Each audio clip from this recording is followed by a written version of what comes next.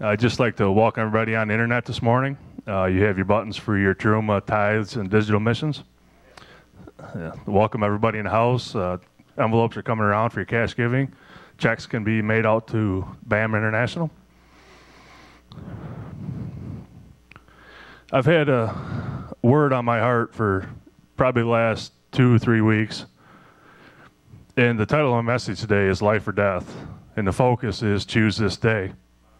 And the word that's been on my heart for the last few weeks is choose.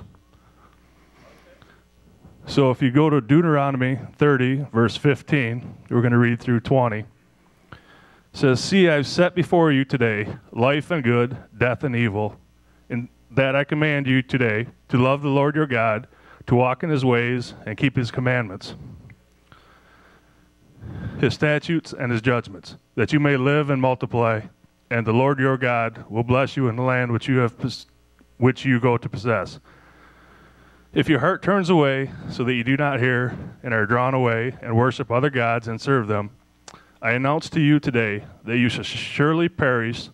You shall not prolong your days in the land which you cross over the Jordan to go in and possess. I call heaven and earth as witness today against you, that I have set before you life and death, blessings and cursings.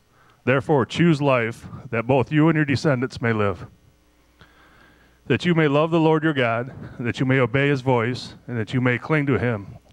For he is your life and the length of your days, and you may dwell in the land which the Lord swore to your fathers, to Abram, Isaac, Jacob, to give them." So how do we find life in our finances and giving? So let's go to Malachi chapter 3, verses 8 through 12. "Will a man rob God? Yet you have robbed me. But you say, in what way have you robbed me? Have we robbed you? In tithes and offerings." Notice this is plural, not just tithe and offering. So you have your teruma, your first tithe, your family tithe, your poor tithe, free will offerings, and alms.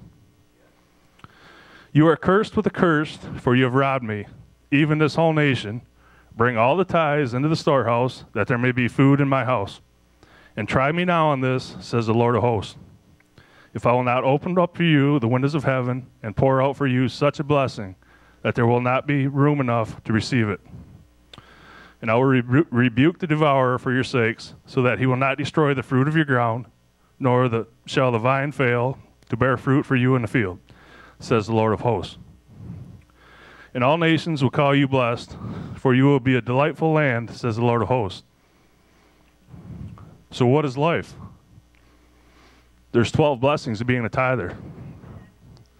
So life is having meat in this house. Life is having an open window to heaven. Life is having abundance. Life is having the devourer rebuked on your behalf. Life is having your fruit protected. Life is people seeing you as being blessed of God. Life is living in a delightsome land. Life is having a book written about you. Life is being considered one of his jewels. Life is spared in the day of trouble. And life is knowing that it is a benefit to serve God. So what is the opposite of that? What is death? It's not having these in your life.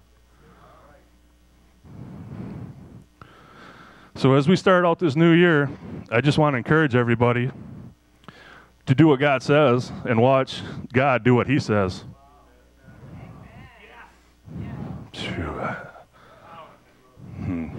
I just thank you for it.